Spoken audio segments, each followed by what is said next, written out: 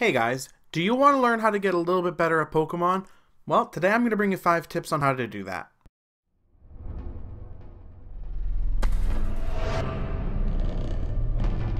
Hey guys, I preface this by saying I'm going to bring you 5 tips on how to get better at Pokemon, and that is what I intend to do. This is going to be a top 5 tips on how to improve your Pokemon gameplay. Now, a lot of these tips are going to relate to real life as well, so be aware of that, but at the same time, they're just very good tips to have. So at number 1, I have stay positive.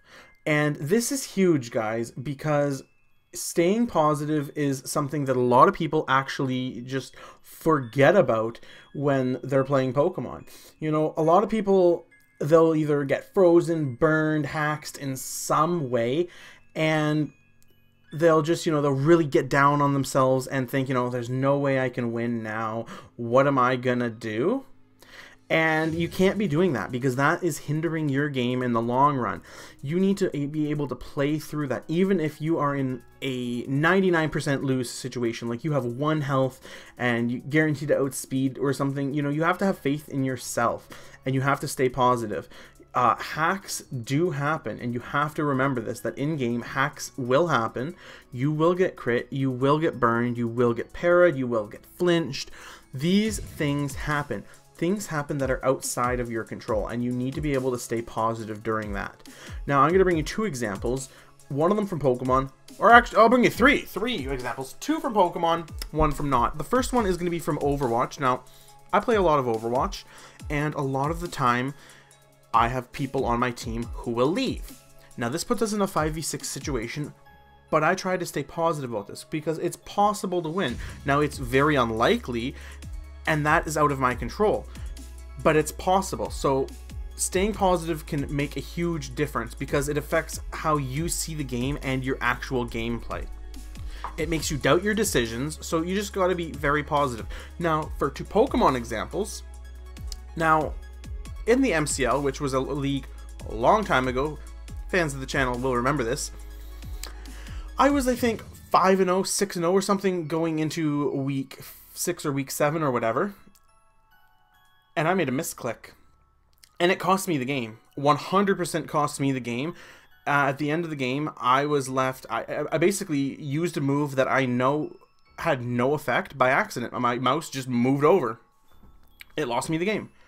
Now, I was super upset, and I think that might have had an impact on why I lost, because I was so livid, I was so upset, not just with the game, but with myself for being a fool of doing that.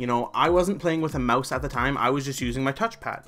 And I knew that that was a possibility of what could happen.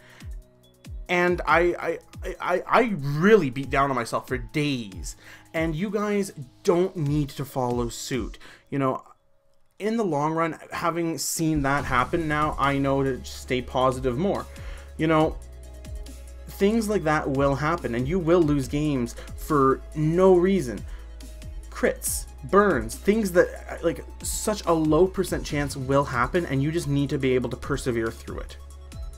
The last example is just one of the most recent sweep dexes on Lebanon, aka Warful120's channel, is a Pokemon that got like 4 crits in the same game. Now that opponent must have been livid, because a Pokemon getting 4 crits or 3 crits or something in a row, that is unheard of, especially if you don't have any way of boosting your crit ratio. So things like that, you have to stay positive, guys. And it doesn't just affect that game, it'll affect your entire mood for days onwards. So stay positive. The second one I have here is actually just practice. If you want to get better at something, and this applies to everything, not just Pokemon, you have to practice, okay? So if you want to get better using a specific Pokemon, build teams around that Pokemon. If you want to get better in a specific metagame, play that metagame, and play it a lot. Again, a lot of Overwatch. I practice Overwatch, and I see myself improving. Now, the same with Pokemon. I'm not a very good Pokemon player by any means, but I have seen myself improve tremendously through practice. When I started, I would finish leagues like 2-12, 0-12, things like that. Now I'm actually able to rack up wins here and there. And it's all because I spend the time practicing with those mons. So if I'm getting something like a Alolan Marowak, I'll start practicing using that in Pokebank, in regular OU, in all of these various formats. I practice using those mons so that I'm comfortable using them. And just practice in general is a very good key aspect of any game. Very few people come into a game with zero practice and are the best at it. If you want to get better, you need to start trying to use those mons in different situations, because you never know what's going to happen in regards to those Pokemon.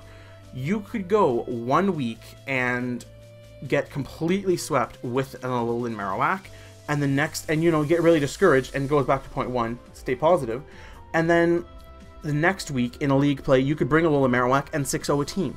You never know what's going to happen, and you never can know the limitations of your mons unless you actually have, practice using them. So practice is one of the biggest things that you guys need to do. At number 3, I actually have do the research. A lot of people will go and not remember, hey, what exactly are the ratios on, this move? What's the chance of this gonna do that? Will this Pokemon live that? Do the research, guys. There's plenty of websites out there that are gonna give you information regarding Pokemon. And, Cerebi, Bulbapedia, Smogon, Pokemon Damage Calculator, all of these sites are resources for you. And you can sit there and do the damage. And you can learn, in this specific format, am I able to live this move from this Pokemon? Now, sometimes you will and sometimes you won't, but you won't know if you don't practice and research, because because all of these are going to play together. Practice and research are going to play together as well. You can do all of the research in the world, and if you're not practicing, it's not going to make a difference. You need to combine all of these skills to make a good Pokemon player. Now, that being said, research is more than just looking up moves. It's watching other people play. It's watching other battles. Now, this can be going on Showdown and watching random battles. This can be watching league play like the GBA, like your IDL, like your ICL, like your NPL, various leagues. Just watch matches here and there. See how others are using a Pokemon, because that has a major effect on your gameplay. So, do your research, practice, and stay positive. At number 4, I actually have that you should record and keep records of your battle. Now, Levenant aka War for 120 keeps meticulous. Levenant aka War for 120 keeps meticulous records of his battles. And I thought, man, he's such a fool for doing this. And then I realized how effective that is when he's doing Pokemon guides. Because when you're practicing, yeah, you can say, oh man, you know what? I did really well with this Pokemon. And he got like 3 crits and he lived all these things. But if you can't remember and have records of what you did, in the future, it's going to be more difficult for you to remember and build teams surrounding those plays. And that's huge, because you want to be able to know, this set worked better than that set in 20 situations. This set is a good set. This set is a bad set. You need to be able to be aware of these things. And it's huge, guys. Being able to look back on what you've done good and what you've done bad in the past is a huge asset, again, in both Pokemon and life. If you make a mistake, stay positive about it and look to the future for it as a learning curve, Stay positive about it and look to the future using it as a learning opportunity. Don't get discouraged about it. Learn from it and use it to become better. And the last one, guys, is just have fun. If you're not having fun playing these games, I mean, why are you playing them? There's no point to be playing Pokemon unless you're having a good time.